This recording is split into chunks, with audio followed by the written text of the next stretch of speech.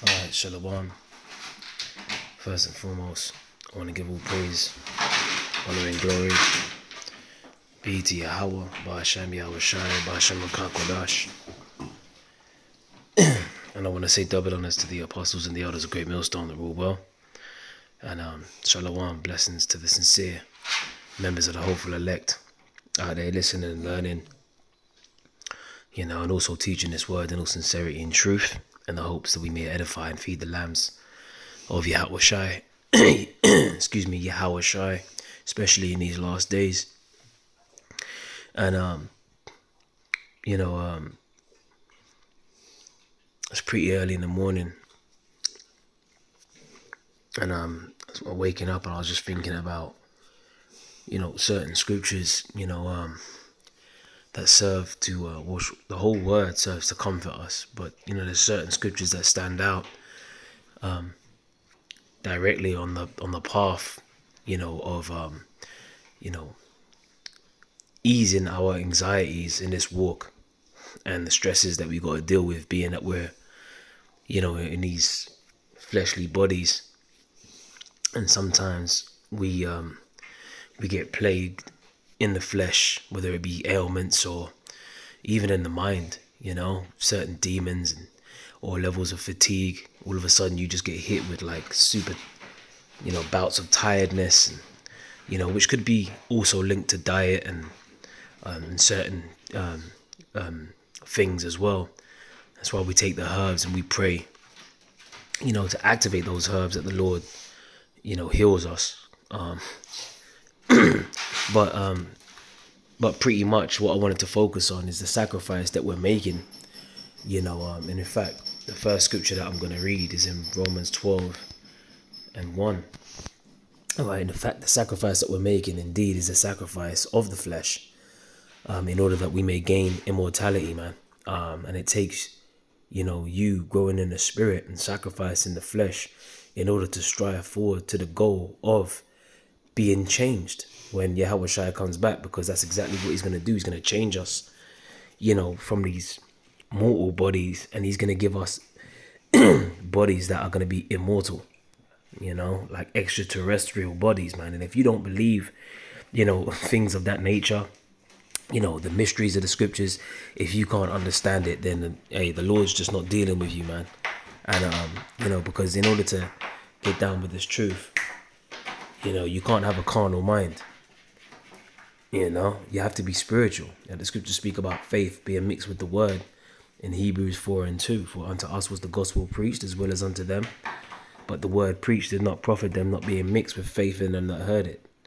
Okay, so this truth, it takes it takes faith to activate the belief in these words that you're reading in the scriptures. So this is Romans 12:1. It says, I beseech you therefore, brethren, by the mercies of Yahweh, that you present your bodies a living sacrifice, holy, acceptable unto Yahweh, which is your reasonable service. So this is our reasonable service, and it's beautiful because this precept ties perfectly into the lesson that I'm going into this morning. But the point is, we've got to present our bodies a living sacrifice, man. All right. Now let me go into that word sacrifice. Let's see what we can pull from that word. As the apostles, they always encourage us to go into the meaning of words. Okay, the word sacrifice is thysia. All right, it says a sacrifice victim. Let's go into the root word thio or thu. Sacrifice, immolate, to slay, kill, of the paschal lamb, slaughter. And Yahawashi, Yahawashi, he was the lamb that was slain, for our sins, and he offered himself up, the perfect sacrifice, for the sins of the nation, namely, firstly for the children of Israel, of the elect, because you got the wicked of our people that don't recognize the sacrifice that Yahawashi made. And Yahawashi, he was slain. All right, the scriptures speak about the lamb that stood before the throne as it had been slain in Revelation the 5th chapter. That's talking about, Yahawashi. So when we go through, the sacrifice of our flesh, just think about what Yahawashi sacrificed, and the scripture says, he's the author and finisher of our faith. Let me get that scripture in, should be Hebrews. Hebrews keeps coming up. All right, Hebrews chapter 12,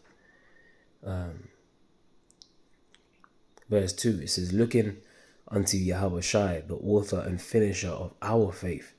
All right, so yeah, if you say you have faith, but then look at who's the author and the finisher of our faith. Okay, Yahawashi already accomplished that mission. Like we're just, we're following after his example, to the best of our ability.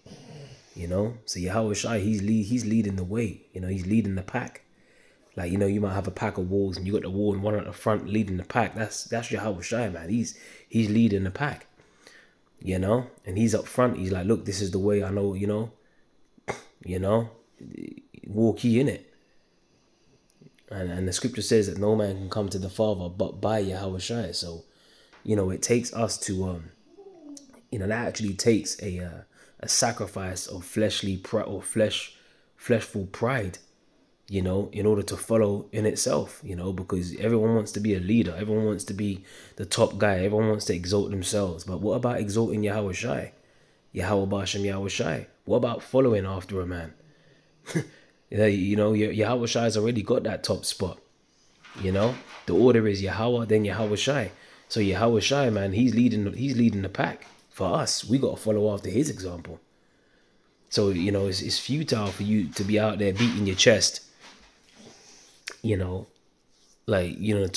of a building on like King Kong. You beating your chest, exalting yourself. Nah, man, like exalt Yahawashi. Exalt Yahweh Ba'ashem Yahawashi. Because he is the author and finisher of our faith, man. Alright. In fact, let's look up the word author. Let's see what goes into this. Archegos or Archegos. It's the chief leader. Look at that. Prince of the anointed. One that takes the lead in anything. Look at that. Imagine that. That goes into that. Taking the lead. So that's right on the money, man. That's the spirit, man. You see how the spirit works. I ain't gone into this word before. It says, well, listen, I don't remember going into this word before, but that's the spirit. One that takes the lead in anything and thus affords an example, a predecessor in a matter, a pioneer. All right, Yahawashi is a pioneer, man. Let's look up the word pioneer. A person who is among the first to explore or settle a new country or area. You see, that's Yahawashi. He's already gone and explored, and he's pioneered this endeavor that we're embarked upon. This journey that we're on, that we're involved in. Yahawashi, he's the first to explore that. He's the first to to go and basically finish the walk of faith, if you will. And like I said, you read in Revelation the 5th chapter, he was worthy. The lamb stood as it had been slain. He was worthy to open the seals, which was, set up to give us that complete understanding. All right. So this is a beautiful thing. You see, but that came at a great cost. That came at a cost of Yahawashi literally sacrificing himself. Okay. It says develop, and let's not forget Yahawashi didn't sin once. All right, when he came back as Yahawashi, he did not sin once. So he was a perfect sacrificial lamb. And not one of us out here can say that we're perfect, man. You know what I'm saying? Like we ain't never sinned. The scripture says all have sinned and fallen short of the glory. So so where is boasting then? Why are you proud? Because the thing is, you just off the bat by default, you can never be on that level of Yahawashi, because he's like, his record is clean, perfect. It says to develop or be the first. So we're still going into this word pioneer. All right, it says to develop or be the first to use or apply a new method, area of knowledge or activity. You know what? See, even my alarm had to go off on that. Area of knowledge. Let me go into Revelation 5. Alright. Right, let me start from verse 1. Revelation 5 and 1. And I saw in the right hand of him that sat on the throne a book. Alright. Written within on the backside and sealed with 7 seals. Meaning what? The book was sealed, the understanding. Okay. 7 represents completion, by the way. And I saw a strong angel proclaiming with a loud voice, who is worthy to open the book? Meaning what? The scriptures. And to loose the seals thereof. All right. Who's able to pioneer this, basically, you know? I'm going to start using that word now. Pioneer. Yahawashi is the pioneer. Oh, man. See, I'm getting excited just thinking about it. But you see, you have to be spiritual to understand the gravity of what's being said. The sacrifice and the walk that Yahawashi, walk. And Yahawashi, he's coming back. Remember, prophecy states that Yahawashi is going to come back and establish his kingdom on the earth. All right, even now, he's going to pioneer that too. Because remember, it's going to be Yahawashi's kingdom on the earth. And by default, we're going to be joint heirs with him. So Yahawashi is going to pioneer that, a kingdom of righteousness. So this has all been written. And there's nothing that anyone can do to stop it, man. So you might as well just go with it. You know what I'm saying? Just let it happen, man. Like breathing, just breathe. Like Morpheus said to Neo in the Matrix when he started bugging out because he opened, he woke him up to what's really going on. And Neo started bugging out and choking. He said, breathe, Neo. Just breathe. Breathe. Okay, which that's spiritual because breathing is the breath represents wisdom, understanding. In fact, let me go into to this script here. Was it 6 inches? Is it 16? I want to say 16 and 61. Yep. It says this is 2nd Edge 16 and 61. He made man and put in the heart in the midst of the body, and he gave him breath, life, and understanding. Yeah, and the spirit of the almighty power Yahweh, which made all things, and searcheth out all hidden things in the secrets of the earth. So you see that? The breath is the understanding, man. Breathe, just breathe, And there's more scriptures that goes into the breath. You can go into, what was it? Ezekiel 37. Can these bones live? The dry bones in the valley. And you go Revelation 11 and 11 on down. Life entered into us, and stood upon our feet. Exceeding great army. This is, us being enlightened with this wisdom. Okay. So let's go back to Revelation 5 and 3. It says, and no man in heaven nor in earth, neither under the earth, was able to open the book, neither look thereon. So no one's pioneered that yet. And I wept much because no man was found worthy, right? In other words, to pioneer, okay, and to read the book, neither look thereon. And one of the elders said unto me, weep not, behold, the Lion of the tribe of Yahawashi, the root of David, have prevailed to open the book and to loose the 7 seals thereof. All right, meaning to get that understanding. And I beheld, or to unleash the understanding. And I beheld, and lo, in the midst of the throne and of the 4 beasts, and in the midst of the elders stood a lamb as it had been slain, having 7 horns and 7 eyes, which are the 7 spirits of Yahweh sent forth into all the earth. And here we have it today. That's why the scripture says that the gospel of this kingdom shall be preached throughout all the world, and then shall the end come. Because now we have the complete, 100% understanding, what we've been taught by our beloved and elders and apostles. We believe that, okay? But Yahawashi was worthy, and he was able to pioneer that, all right? And loose the seals and give us that understanding. And Yahawashi is the Lamb. You read that in John 1 and 36 or John 1 and 29, where John the Baptist saw Yahawashi come into him and he said, behold, the Lamb of God, all right? Or Lamb of Yahweh. Okay, so let's go back to Hebrews 12 and 2. It says, looking unto Yahawashi, the author and finisher of our faith, who for the joy that was set before him endured the cross, You know, the joy that was set before him, man. And that's an interesting point. The joy that's set, what's the joy that's set before us, man? Immortality, pleasures evermore, out of the Lord's right hand. The Lord wiping away tears from our eyes, the kingdom of righteousness, you know, but nothing that comes easy is, you know, is worth fighting for. So we got to fight for it. Don't the scriptures speak about contending, which we're going to get that scripture too. All right. This is endured the cross, despising the shame. Yeah, we're going to be shamed for this. Didn't Yahawashi say, you know, if they persecuted me, they will persecute you. You know, there's people that just don't, you know, they see us, it's like they just smelt, you know, they just smelt a rotting corpse. They turn their nose up at us, they look at us, you know, most people, they hate us, but some people, they might stop and stare because they see the light that's on us. Because the scriptures speak about wisdom maketh a man's face to shine. You know what I'm saying? So some people, they get startled at brothers. We've seen it countless amounts of times. Or sometimes you might get bad service in a store. You go in there and the person's being an absolute demon for no reason. Well, it's really because they got demons on them. All right. And the spirit of the Lord is on you. All right. So these things are going to happen to us, man. You know, we're going to be tried, you know, while we're in this flesh, you know. And that's another reason why we need to be changed, so that we can completely conquer the flesh. And Yahawashi is going to allow us to do that, you know, especially when he, you know, when he changes us. But it comes now in the form of the power of understanding this word, you know, being able to believe in this word, which is Yahawashi, follow after him, you know, in his example, and try our best, you know, to stay on that straight and narrow path.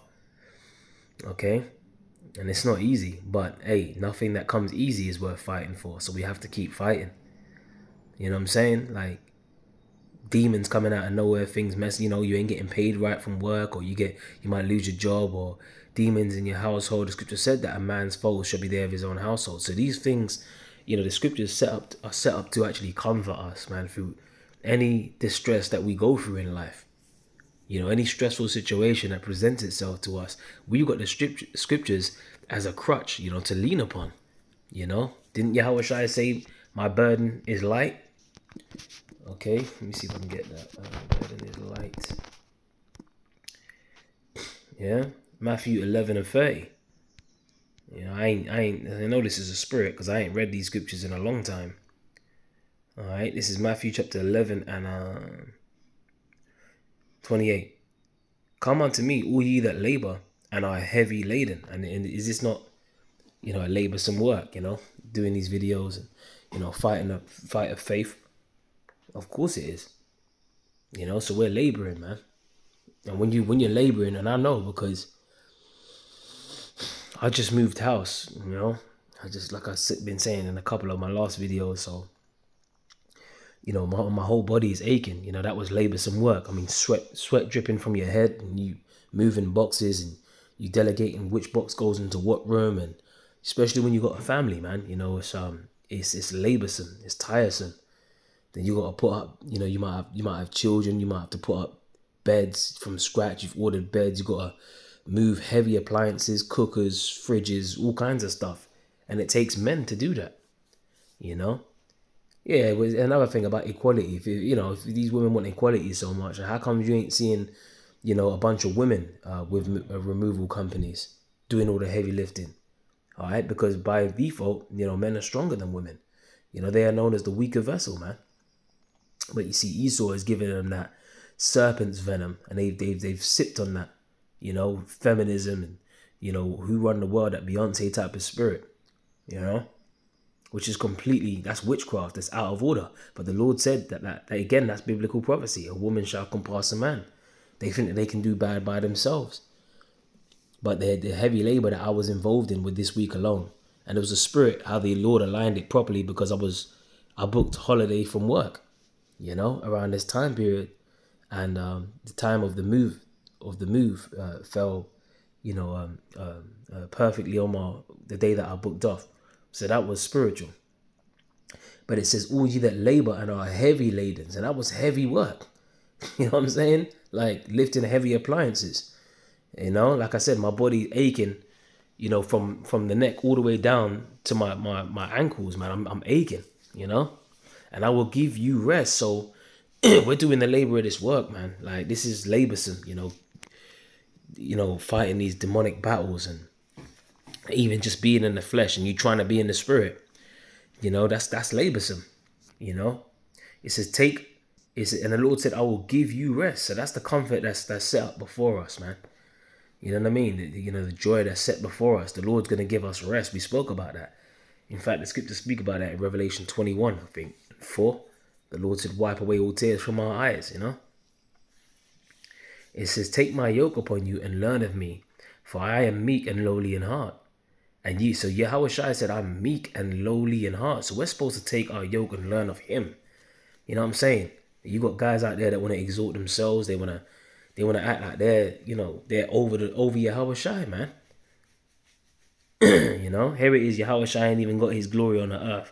But you got guys in the flesh that are glorying, in this wicked, filthy flesh. It don't make no sense. That's not very meek. You running around glorying in this weak-ass flesh. That means that you're glorying in wickedness, man. Because we ain't changed yet, man. You know what I'm saying? We're still, man, like the scriptures speak about Jacob, thou worm. We're just worms. I mean, what sense does it make for a worm to glory, man? Well, it's just a worm wiggling in the soil, man. Can't help itself. Just all it can do is wiggle around. Might get run over by a bike tire. Might get cooked in a hot sun. Might get picked up and just placed somewhere else. Helpless. Worms are just worms, man. It says, for I am meek and lowly in heart, and ye shall find rest unto your soul. So this word, man, is the comforter, man. There's a spirit that comes with this word, the understanding that comforts us. Okay? For my yoke is easy and my burden is light. Yeah? So the Lord said my yoke's easy, man. So we just gotta, this is our spiritual crutch, The Lord said his burden's easy and his yoke is light. So just cast your burdens upon the Lord. Because Yahawashi already finished this, man. He already pioneered this journey. Okay? And there's no one that suffered more or is going to suffer more than Yahawashi suffered. And that's a fact. Because the scripture says in Isaiah 53 that his visage was marred more than any man. So Yahawashi, he's pioneered that. All right? In terms of great levels of suffering, he's pioneered that. Okay? But also he's pioneered the reward too. Okay? And he's set up to receive his kingdom on the earth very, very soon. And we see the signs of his return. Earthquakes, rumors of wars, pestilences, all these things that are happening.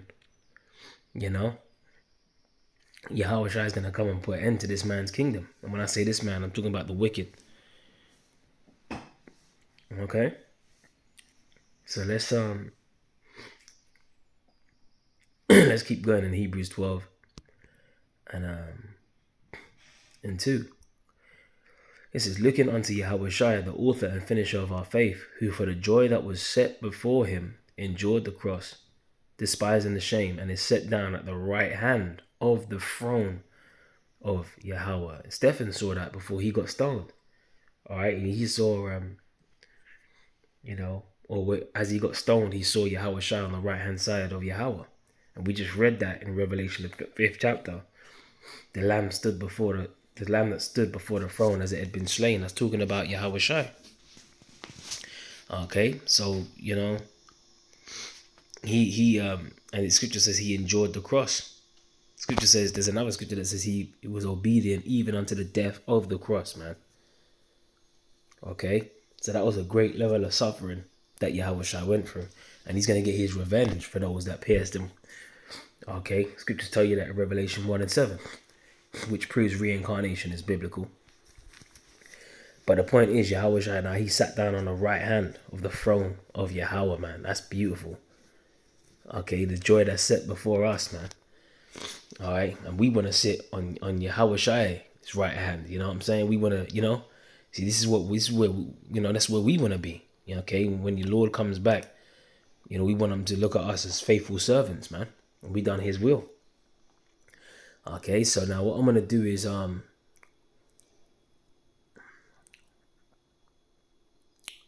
enjoyed the cross. Yep. So he endured the cross. I was just thinking of that that scripture that I was going to get out now. Now, I don't want to get that yet. I want to get Timothy first, because it's talking about endurance, and let's stick on that spirit of enduring. This is 2 Timothy chapter 2 verse 3. It says, "Thou therefore endure hardness as a good soldier of Yahawashi." Hamashiach. So we're soldiers of Yahawashi, man. You know, that's exactly what we are. We got it, and we've been ordered, you know, by our King, you know, to endure, you know, endure hardness, and that's it. That's an order.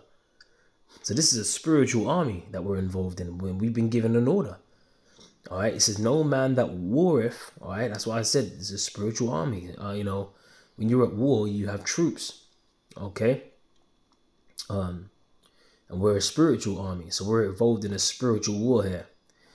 All right, it's a spiritual war. Remember, the scriptures tell us in Ephesians 6. See, this is what I'm saying. Another thing, if you're carnal, you ain't gonna understand Ephesians, the 6th chapter, going into what we wrestle not against flesh and blood, but against principalities, man. You know, you ain't gonna understand them things. You just gonna think that we're just chatting out of our ass, but you know, there are things that are happening, and people got spirits on them. There's demons messing with people. There's demons messing with us. But the difference is we're protected by the hedge of angels. Psalms 34:7. And through the power of prayer, man, you know, Yahawashi, Yahawashi, praying in those names, you know, we become strengthened, you know, to endure, you know, the struggles of spiritual assaults that we go through, you know. Because the Lord gave us his name to call upon, man. Don't the scriptures say the name of the Lord is a strong tower, the righteous runneth into it and are safe? So there you go. That's medicine right there. You know, the ability to call upon the name of Yahawashi, man. Yahawashi, Yahawashi. It says, "No man that warreth entangleth himself with the affairs of this life, that he may." So no matter what happens, man, like, we can't put anything in our personal lives, you know, above this truth, because ultimately we're going through what we're going through in our personal lives. Whether it be good or bad, we're going through it because we're on this walk, because of the truth, because we're set up to endure hardness. Now, the Lord is a power of balance. So, hey, you know, false balance is an abomination. So sometimes you might be up, sometimes you might get brought down really low. You know, but that's the balance. That's the, you know, that in its truth, that's what it is. And no matter what, through the roller coaster of this truth, man, that we're on, you know, the ups and downs, the twists and turns, the loops, you know, we still have to put this word first. All right. "No man that warreth entangleth himself with the affairs of this life." So don't be getting entangled, you know. It's funny because, you know, I was putting some solar lights, you know, on my balcony. I bought some solar lights so you can see, you know, when it gets dark, you might just want to just chill. You know, you might just want to just chill outside, but you need a source of light. So I said to myself, well, let me get some solar lights. They were pretty cheap. Picked them up, opened the box, and all the bulbs were tangled. And it took me at least 40 minutes to untangle and unravel that. You know, so being entangled with the affairs of this life, you know, being entangled, it's very annoying, and it's very, very hard to undo. You know, getting entangled. You know. Like, I don't know, like, let's give an example. You walking down the street, and you walk into a spider's web or something. You know, and you trying to figure out where the strands of web are, and you're trying to get it out of your hair, get it off your face, a bit, you know, past your earlobe, and you're just entangled. And it's annoying and it's troublesome, is it not? So we can't be entangled with the affairs of this life, man. You know what I'm saying? Because there are webs set up to get you entangled. But that's why we got to constantly fight to be in the spirit, man, so that we don't get entangled with the affairs of this life. This is about keeping our eyes single, knowing, you know, staying on the path, man. You veer off the path, you go left off the path, now you're definitely going to get entangled. Okay? But the scripture says a righteous man falleth 7 times and getteth back up. So you might, you know, sometimes you might slip, but yeah, you got to get back up. You got to get on that path, man. It says that he may please him who have chosen him to be a soldier. So we've been chosen to be soldiers. We've been called to do a service. We hope that we've been chosen. Okay? And let's go to my next scripture. This is Colossians. And these are just going to close up on some closing scriptures here. And I pray this is edifying. Put on the new self, as the subheading goes. If you then be, it's Colossians 3:1. If you then be risen with Hamashiach, seek those things which are above. You know, where Hamashiach sitteth on the right hand of the power of Yahweh. Constantly, the scriptures are talking about the right hand. Yahawashi sitting on the right hand. You know? So Yahawashi, the author and finisher of our faith, he told us what to do, you know, in order to make it, you know, the joy that's been set before him, you know. He did it. He pioneered it. Okay? So why would you not follow after the pioneer? He told you this is the way. And there is no other way, man. All right? There ain't no, you can't reinvent the wheel out here. Yahawashi's already pioneered it, man. He's already done it. The author and finisher of our faith. Okay? Like, let's say, for example, Christopher Columbus or Cristobal Colon, or he so-called discovered the new world. No, the 10 tribes, they were already over there. All right, the northern tribes, they were already over there, man. Okay, so how could he discover something, you know, that was already discovered? It was already pioneered. Okay, that's why he brought Hebrew interpreters with him. I think one of their names was Louis de Torres, that he brought with him on the ship. He was a Hebrew interpreter. He spoke different languages. He spoke Hebrew too. You can even look that up on Google. Okay? So when someone pioneers something, here you are, you Johnny come lately, you trying to reinvent the wheel, and you trying to re-pioneer what's been pioneered. That doesn't exist. You can't re-pioneer what's already been pioneered. Okay? Because we looked up the definition of pioneer, and what did it say?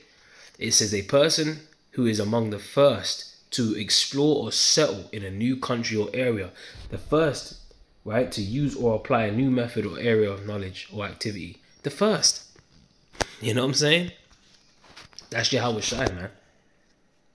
Author and finisher of our faith. Okay? It says, set your affections on the things above, nor things on the earth. So that's what we do. We got to set our affections on the things above, man. All right? Not looking, you know, at this you know, and starry-eyed at this world, man. I mean, you look at Diddy, man. Look at Michael Jackson. Look at Prince.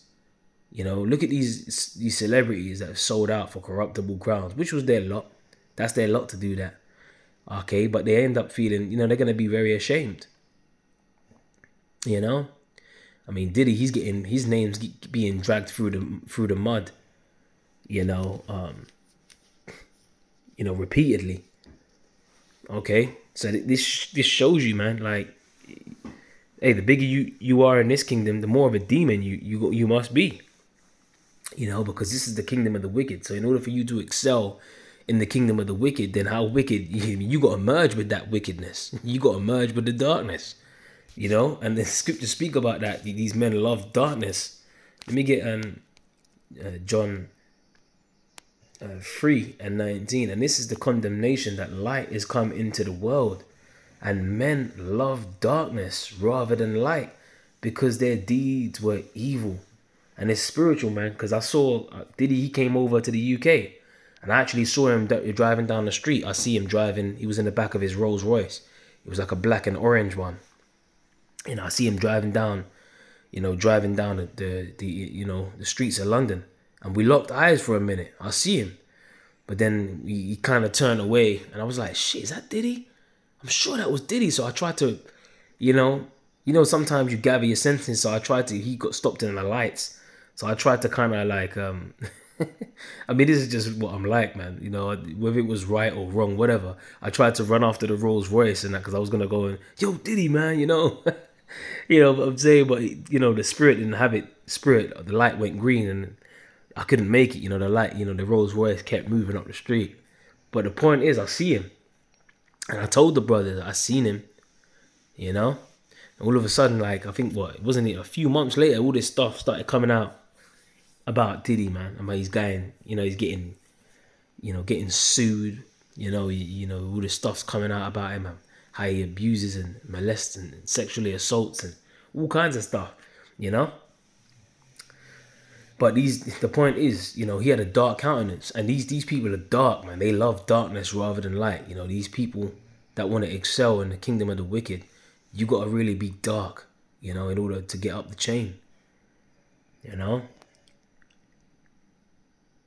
it says, for everyone that doeth evil hateth the light, neither cometh to the light, lest his deeds should be reproved. So this light is this truth, man. The scripture says, ye are the light of the world. A city that is set on a hill cannot be hid. So we've got a duty, man, to shine this light. It's as simple as that. You know? We have a duty to shine the light in this dark realm. Okay? So that's what we got to put at the forefront of our mission. Alright? Is to shine that light. Okay? And follow the Lamb. Because Yahawashi, you know, he went about this world, man. Yahawashi said, if this was my kingdom, then would my servants fight? You know what I'm saying? So this kingdom, man, this ain't shit, man. We're waiting for a new... Well, let's close out on that scripture. All right, since we're meditating on the joy that's set before us, let's get 2 Peter 3 and 12. Looking for and hasten unto the coming of the day of Yahweh, wherein the heavens, being on fire, shall be dissolved, and the elements shall melt with fervent heat. You know? So that's what we're supposed to be looking for. You know, for this thermonuclear destruction to come and, you know, put an end to our misery and suffering in this flesh. You know, put an end to us having to wake up in the kingdom of the wicked, the kingdom, this dark realm. You know what I'm saying? We want to be out of here. Okay, we want to change. You know? Nevertheless, we, according to his promise, see, that's the joy that's set before us, right? Look for a new heaven and a new earth, wherein dwelleth righteousness, man. You see that?